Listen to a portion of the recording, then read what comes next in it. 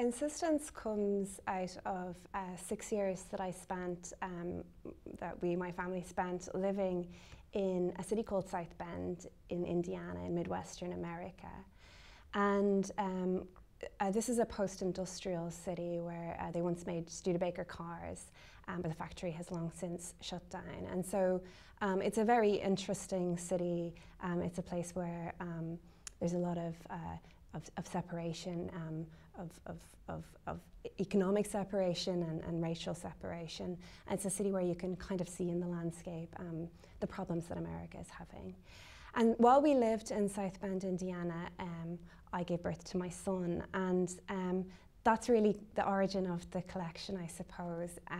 It came out of a kind of a deep desire to face up to what it might mean to bring a child into this particular moment in history. So obviously this is a moment where I think we all know we've stepped over a threshold where climate change is happening. Species are going extinct and populations are being displaced. So it's happening, and to bring a child into that and to give the child that world is something different from having a child has been in the past. So I wanted to face up to that, and that's what the collection is trying to do. Of course, it's above all extraordinary to be on this particular list. The other poets on this list are incredible poets, and I admire their work so much. And so, I mean, I think that's the overriding thing, is just astonishment to be on this list. Of course, there's also there's ambivalence, because nobody gets into poetry for winning prizes.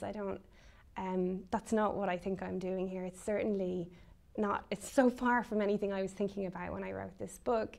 And this is a dark book. It's a worried book. So this kind of celebration feels a bit odd for that reason as well.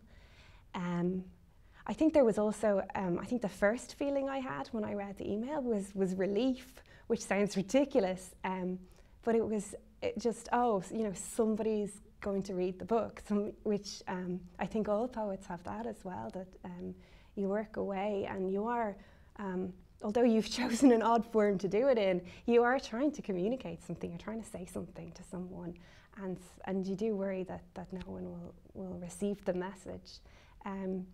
So there's been all of that, and there's also people are incredibly kind. You get, when this happens, you get messages from everyone. It's like getting married or something.